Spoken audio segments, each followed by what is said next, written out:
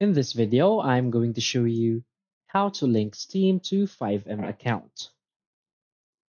So please watch the video until the end and follow this tutorial step by step to avoid making mistakes. So let's get started. So the first thing you want to do is open a web browser and go to fivem.net. So from here, you won't see any options to link your Steam account to your FiveM account. So the only thing you need to do is to make sure that Steam is running in the background. So as you can see in mine, Steam is running in the background.